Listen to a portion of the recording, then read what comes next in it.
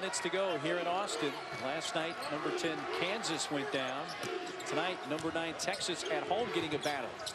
Back cut, but now baseline jumper. Collins makes a high basketball IQ play. Didn't have the numbers. Slowed it up. Changed his pace.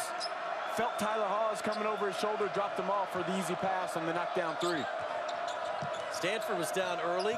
Climbed right back in. Now they're down again by double digits. Brown working toward 4 minutes to go first half. 10-point lead for the Cougars.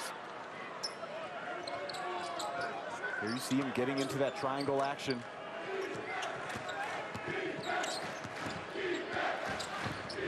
Randall in the space and hits. He's such a good scorer.